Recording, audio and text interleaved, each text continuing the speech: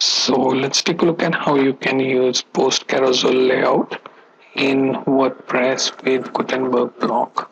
So for this, we are going to use Gutenberg block ultimate add-ons. Okay, this is the add-on that will be used. So I'm going to copy this so that I can download. Now open your WordPress dashboard, go to plugins, add new. Okay. Now when the search box appears, simply paste this and it will search that add-on.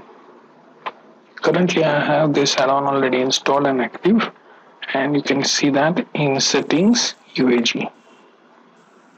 Okay, so as you can see, settings and then UAG. Now I'm going to use this in one of the pages. So click on pages and choose the page you wish to edit. Now to add carousel block, we are going to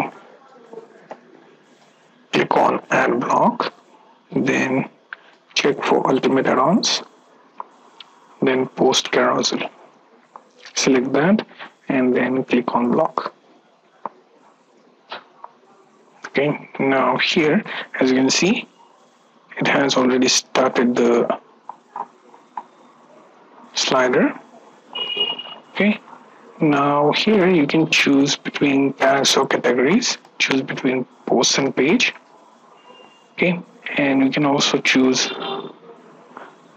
post masonry or other layout. Okay, so I'm not going to edit that and simply use my current carousel block and update the page.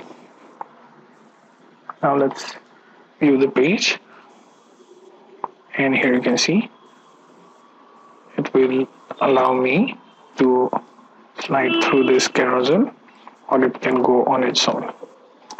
By default it goes from right to left, so you can see.